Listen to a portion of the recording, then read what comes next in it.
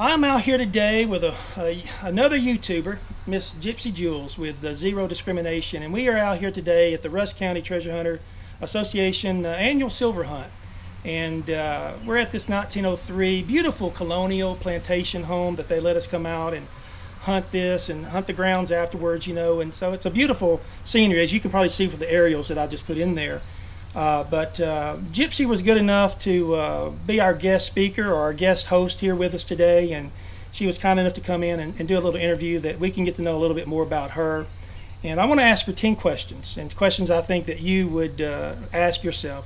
And so, Gypsy, let me give you question number one. Sure. While many of your fans know the story about how you got involved in metal detecting, there may be some that don't know how you got involved, how long you've been doing it, and stuff like that. So share with us a little bit what got you involved in this hobby of metal detecting. All right, sure, Michael.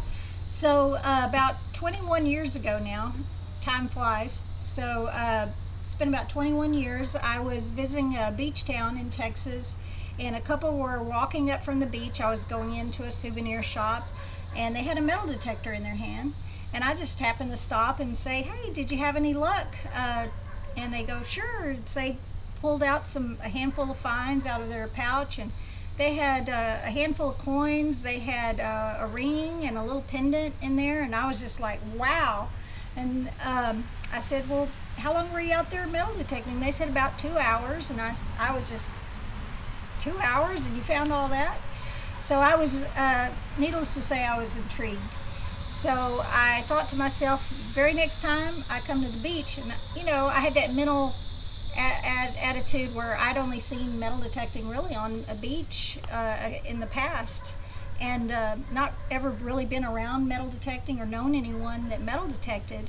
So I was like, next time I come to the beach, I'm going to get metal detectors. So it wasn't but a couple weeks after that, I went to Radio Shack, bought my very first metal detector. High dollar one. A high dollar. It was actually $129, and back then that was a lot of money for me. And it just had the little meter on it, and went out and found I think a quarter and some change and a key, and I was hooked. But just enough to be intrigued and to want to know more about metal detecting, what other metal detectors were out there. And not long after that, I started researching, and then found a local dealer and bought my very first Garrett metal detector. And then from there, it kind of kept evolving into, what's the latest machine on the market? And before you know it, I had all kinds of metal detectors. And then we ended up moving to the beach town, Galveston, Texas, and ended up starting a metal detecting club there. And I ended up opening up my own metal detecting store there for a while, and selling metal detectors and renting metal detectors. So it kind of kept evolving. And anyway, from there, the passion just grew, and led me to now, 21 years later. I learned something this week about you, and your name is not really Gypsy. Did y'all know that? Maybe it was just me. Her name is not Gypsy, it's Michelle. And so tell us a little bit about how you got this name, you know, Gypsy Jewels, and how'd you come up with Zero Discrimination? Okay, my nickname, well, of course, is Gypsy. Most everyone knows from my YouTube channel, Gypsy. My real name is Michelle, and years ago I was co-owner of a resale shop called Eclectic Gypsies, and my nickname kind of came up. I was one of the gypsies of the resale shop, so Gypsy stuck, and then ever since it was Gypsy. And then I sold jewelry for years, so jewels kind of went with it, so it became Gypsy Jewels. And then that's how that started. Definitely a catchy, it's catchy name for YouTube. People can't forget that name. They can't forget it. Well, what about Zero Discrimination? So Zero Discrimination, most of you that metal detect out there know that Zero Discrimination is basically a mode that you metal detect in on your detector. Basically, it means you do not discriminate out any metal when you detect. You're using all metal mode, basically, Zero Discrimination.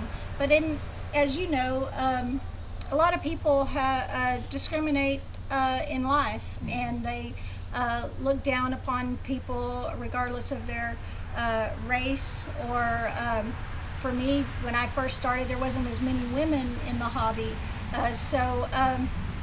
Zero Discrimination, I just thought it fit and just stuck with it, and then came up with the logo later and stuck with it. So, well, that's again, it's another interesting name that's kind of, on YouTube, it's kind of eye-catching, and you don't forget that kind of name.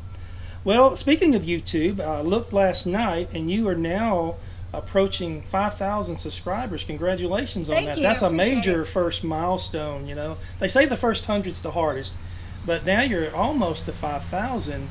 And I was just wondering, now that you've gone from 0 to 5,000, and now that you're involved with Garrett and being one of their representatives and going out to these different shows and stuff, how is that now affecting and changing your life, if it's affecting and changing your life? Okay. Yeah, I would say it's definitely changing my life.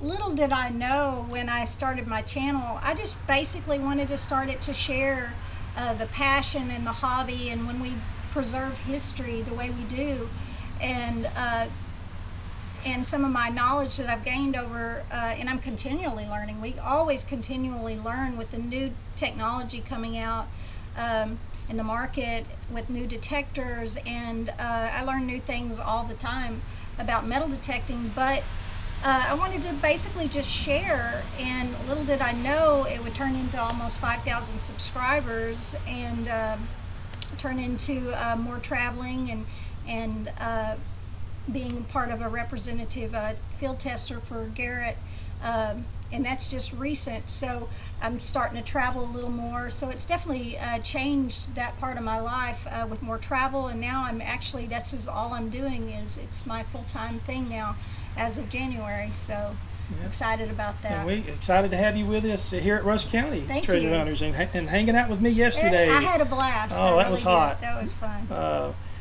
Speaking on the same lines of YouTube, there may be some new viewers out there that maybe want to be starting up a new YouTube channel.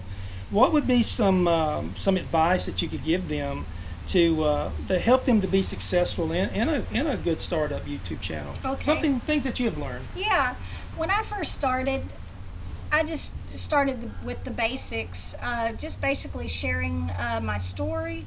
Then I went on to sharing what metal detectors I was using, and then sharing a few little tips and knowledge out in the field, and then just sharing my finds. And I really wasn't that worried about editing or any of that comes along with it.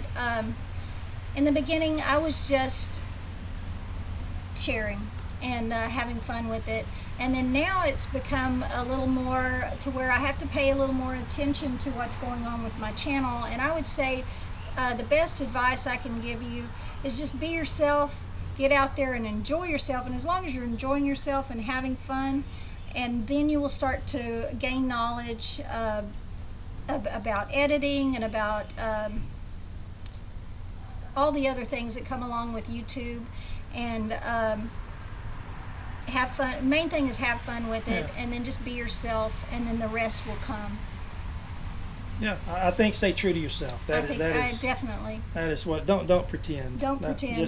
Just right. Be you. Just be you. If you're quirky, be quirky. If you're dorky, be dorky. If you're cool, be cool. I'm a little crazy sometimes, but as long as we're having fun, that's what it's all about. Now that you're doing this in January, are you doing this now full time, treasure hunting and making videos? And that's pretty much all I'm in a doing. week's time, how many times do you go out in a week's time? It really, depends on, of course, the weather. Mother Nature cooperates. Mother Nature. Lately, we've had a lot of rain back home, and then I kind of divide it up. I would say in the winter it's more relic hunting and land hunting. And in the summer, I love hunting in the water and in the rivers, like you and I did yesterday at the lakes, swimming holes, and then where I live, hopefully a lot of river videos coming up this summer. So I'm excited about that. I love being in the water. Cools you off in the heat of the summer, and it's a great place to find the jewelry, as you know. Yeah, that's right. Yeah. And I'd love to come down there with you this year and do a river video with you. River video, definitely. Definitely cooler water for sure, because the lakes are going to get very hot here before too long. It'll be very cool. What about if you only had one type of detecting?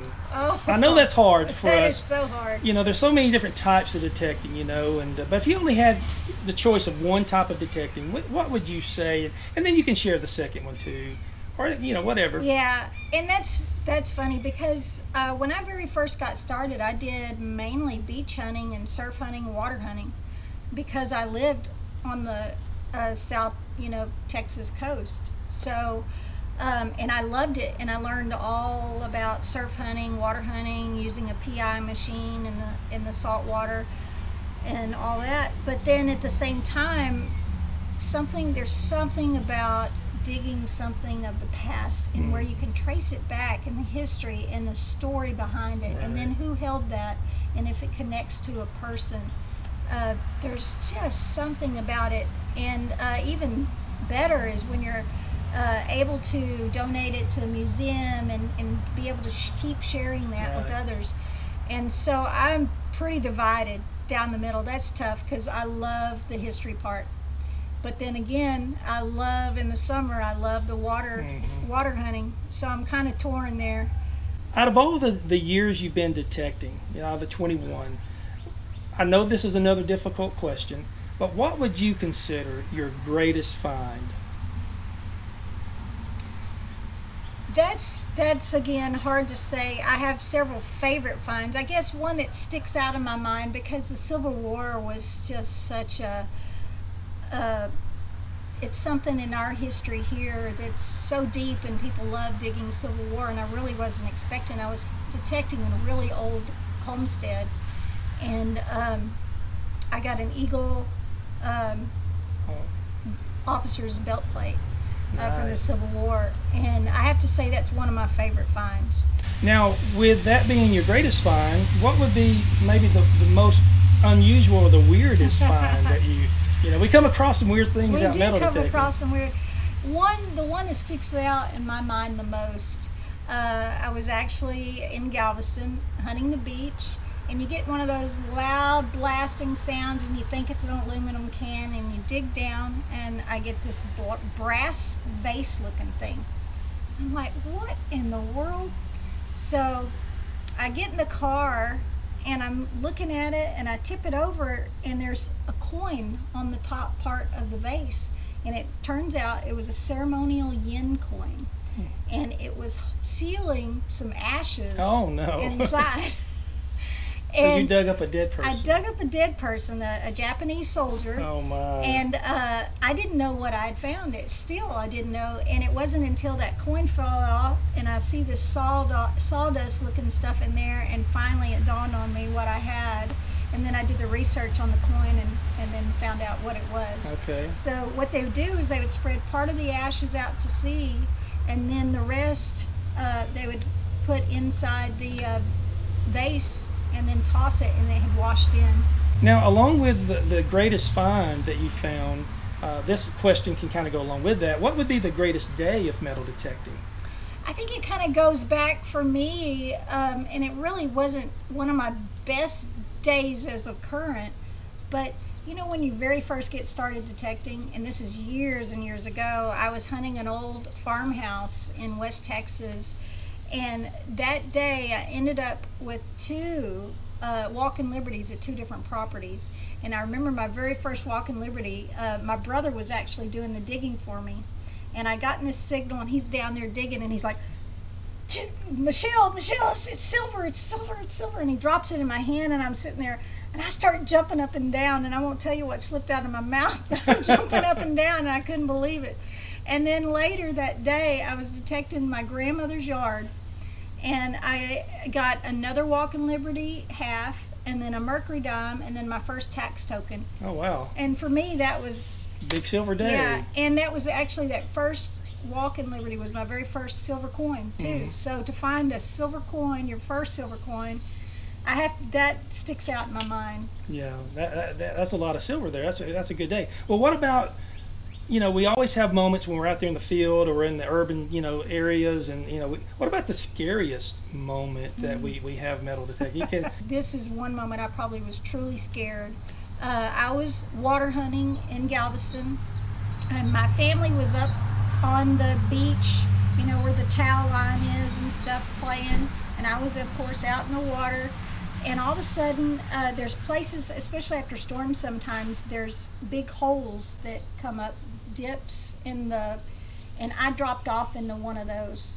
And I must have been that much deeper. And when you have all that equipment tied to you, I had that first thought, you know, I'm going to drown. I'm going to die doing what I love, Right. you know.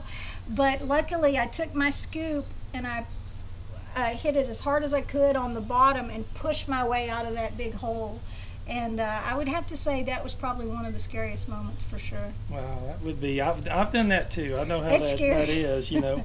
Now this next question, you're going to have to be very careful on the answer of this one, okay? But I like to ask this on all the interviewers that I do, and is what brand of metal detector do you use? And maybe and answer the question, why do you use that? Okay, sure. So I've been lucky enough to use many detectors over the years, especially once I became a dealer years ago when I owned a metal detecting store. I had people all the time, hey, try this White's newest, you know, DFX, this, whatever was new on the market, you know, at the time. And so I tried about every brand. I even used MindLab for a long time. But after my Radio Shack, that very first machine, I bought a Garrett, and I found my first silver ring with that. My first, you know, I did actually find the one ring with my Radio Shack. Yeah. So that was my second ring. But I think over the years, I really like the Garrett, the customer service you get from Garrett. Definitely.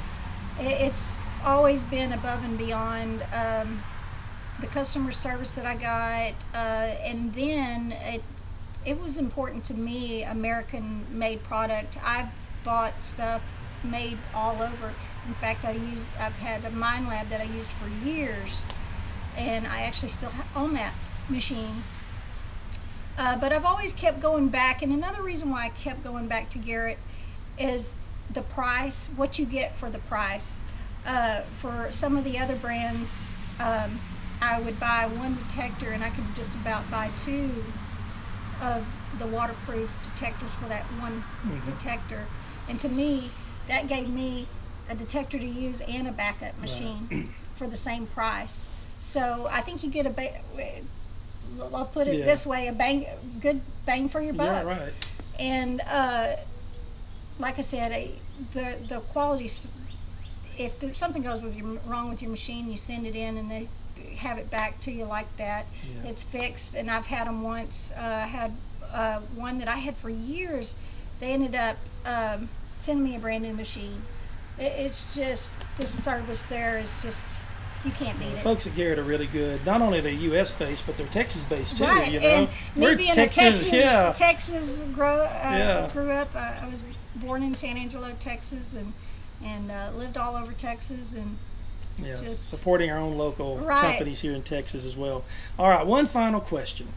And tell us a little bit, how long have you had your YouTube channel, Zero Discrimination? Okay. And maybe, you know, someone else, again, that is starting up their new YouTube channel, give them some advice of how they can gain more viewers and subscribers and things like that. Sure. So I've had mine now a little over 2 years. When I very first started, I didn't really know, but I think what helped me the most in the beginning is sharing my videos on social media, and word of mouth is the best. Sharing it with your friends, and ask them. It's okay to ask, hey, you're my friend, do you mind sharing my video? I think that helps more than anything. And then also on our social medias, there's so many metal detecting groups that will allow you, you know, to share your videos. Right. And I think that helped me a lot. And then also in the beginning, being able to interact with the ones that do watch in the beginning, I did a lot of live feeds where I would just do question and answers, and we would talk about metal detecting finds. And I think that helped a lot to be able to interact with the viewers, and then more and more you'll see those were the same ones that were watching your videos regularly. Right. and were commenting, and always commenting as often as I could. I'm not able to as much anymore that I did in the beginning, but trying to answer their questions if they had a question, etc. And one thing about a Gypsy is what you see is what you get. And I had the privilege to be with her yesterday. We spent 10 hours in the lakes and all day today together, and she's a true, genuine person. And if you had a chance to go over and check out her YouTube channel, Zero Discrimination, I encourage you to do that. It's family friendly, it's clean, it's just, you know, someone out doing some treasure hunting, and it's interesting, and never know what you're going to get with her. And but it's good, so I encourage you to go over there and check that out.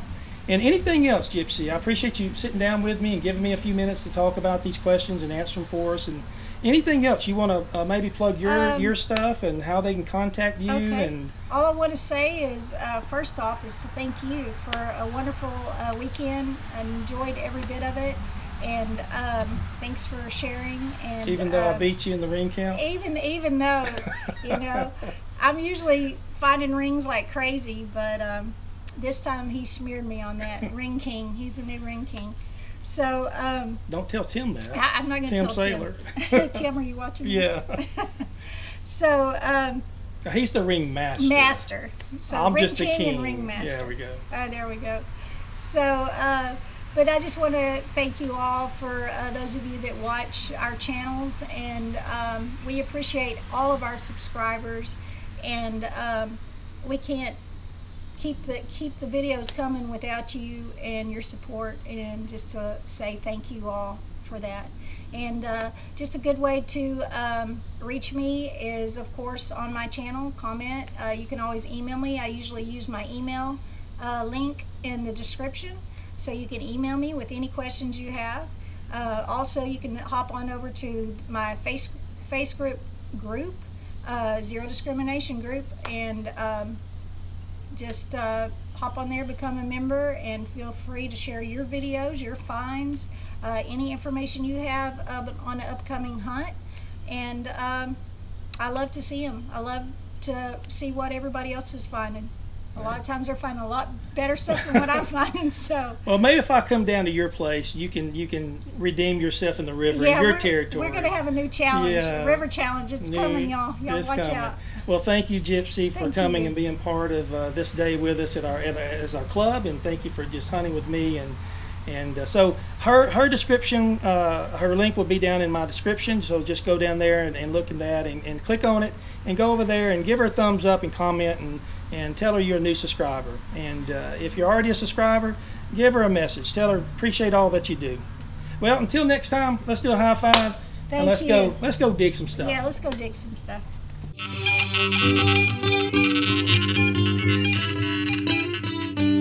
Digging here and searching there, finding treasures everywhere. We'll spend the day like gypsies being free.